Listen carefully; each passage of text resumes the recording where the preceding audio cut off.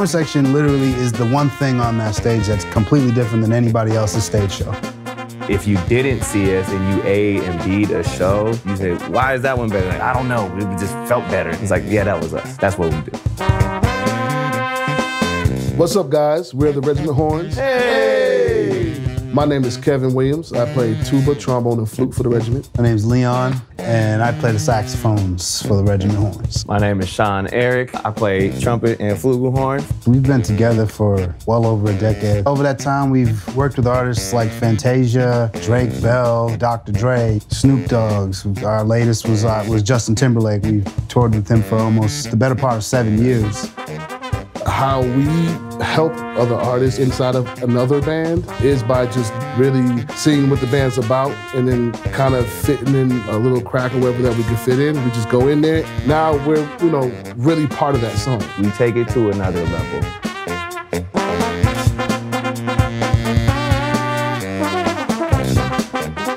I think what stands out about us the most is that we are definitely 3 different strong-minded people from different backgrounds, musically as well as just our upbringing. But we all bring that to the table, and instead of, trying to be this melting pot, it's more like a mixture of all those flavors that still stand out. You could get 3 amazing, talented horn players put together, but it's still not gonna sound like they've been playing together like we have.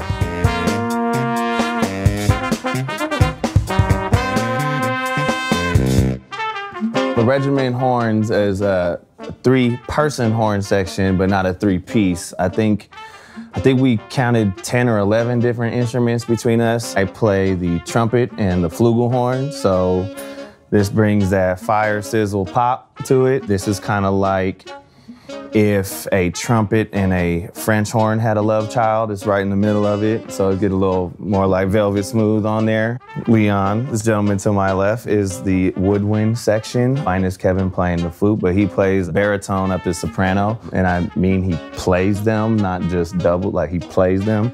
Kev is the jack of all trades. He goes from low to high, tuba, trombone, and amazing flute player. This isn't even all that's on our palette, but the ability to mix and combine these instruments give us a very broad spectrum to play around with. We could go from a Stax record type thing to John Williams or Count Basie. Being able to record a record with all those flavors or just go from one session to the next where it's just like a complete different mindset. We're very agile like that.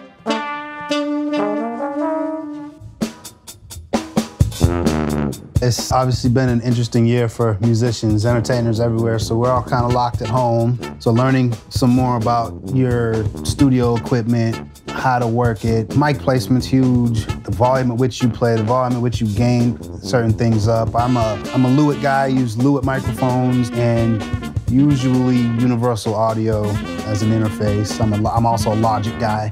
When we were out on the road, we were still getting calls, and we made a big point to, let people know, no, we're still available to record. But this year is like, well, now you have nothing else, so you got to do that. It's just been a really good thing because learning that process also just gives us more skills to communicate with the engineers, with the producers, getting to fine-tune how we want to present ourselves to other people.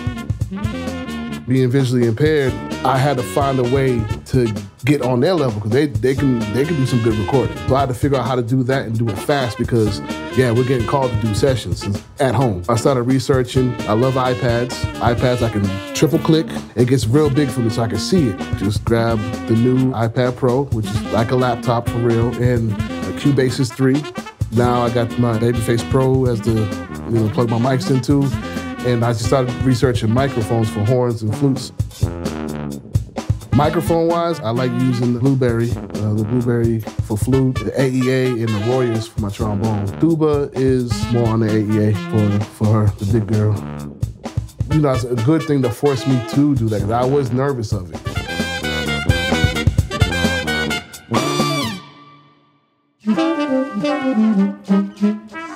I think music has been a part of humanity just since the beginning. I mean, since the first dude dropped a rock and was like, oh, that sounds cool, let me do that again. It's just an integral part of our being. If you're training your brain to think of things creatively. It doesn't just leave you when you leave your instrument. So just having that as a mental training and a mental skill beyond all the feeling and good and bad and all that stuff, I just, you know, it's something we could all benefit from. In college, I went into the music therapy field. If someone's autistic, music can help them focus. You know what I'm saying? If somebody is in a hospice, it helps them relax. Music is there to calm, soothe, and bring good memories. I've been at this for about 25 years, 30 years. I've tried to run from it. There was a period of time I took my horn and put it in a case and put it in the attic. It wasn't long before I was up in that attic getting the horn again, you know what I mean? It's part of me, you know what I'm saying? And literally hearing the neighbors working on their house and then I start singing, life inspires me to keep playing music. I make music, it kind of makes you feel like part of the puzzle. I make music because I was a mess without it. I'm still a mess with it, but at least it's a beautiful mess.